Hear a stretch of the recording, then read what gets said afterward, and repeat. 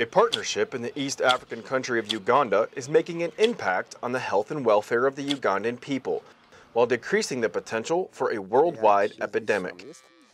U.S. and Ugandan entities have come together under the One Health program to educate village healthcare teams on disease recognition and prevention. We're almost putting the weight of the world on their shoulders, that if we can stop disease outbreak here, then we're going to prevent a whole lot of other people from dying further on down the line. One Health unites Ugandan human healthcare workers with veterinarians and environmental specialists as part of a holistic or circle of life approach to diagnosing and treating future diseases. Most of the diseases that are occurring these days that actually kill masses of people are coming from animals. So the reason as to why there is this combination where they all come together is because these things interrelate. Like for worms, I eat the meat, I get the worms. I go do open defecation, I put it in the soil.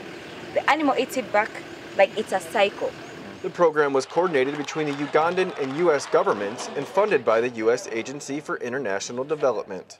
It's the USAID goal to see that capacity for responding to disease is built, but it's very much more important to see that the local partners, the university, the district leadership, and the people themselves working in the villages are working together in this initiative.